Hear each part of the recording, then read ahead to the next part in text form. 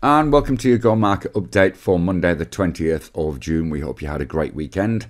Let's have a look at what's come across the news today. Of course, on Friday we had a generally positive session to end a rotten week really.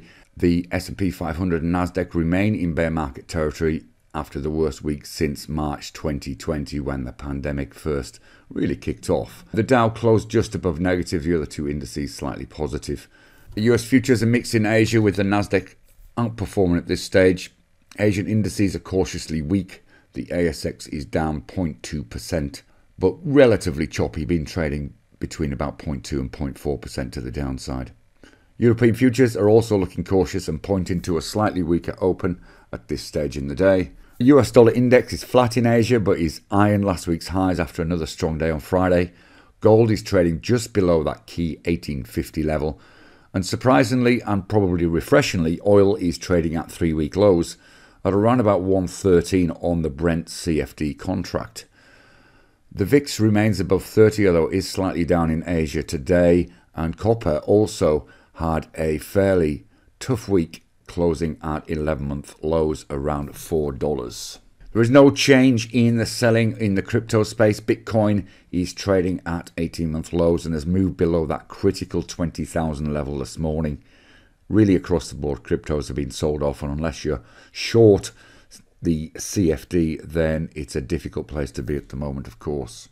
On the data front, the US is closed with the relatively new public holiday, the Juneteenth Independence Day, being celebrated, which is all about the abolition of slavery.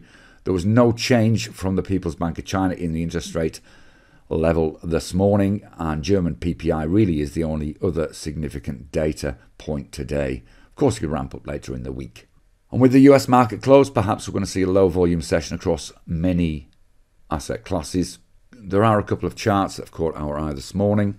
We're going to start with the Aussie Swissy, and you can see on the daily chart, after we broke through that 200 MA on Thursday, we continued the selling on Friday, and likewise today in Asia, and we're now challenging that critical 67 level. You can see it was resistance between January and the beginning of March, and it looks as though we're testing that again. You can see we're trading towards the lows of the session today.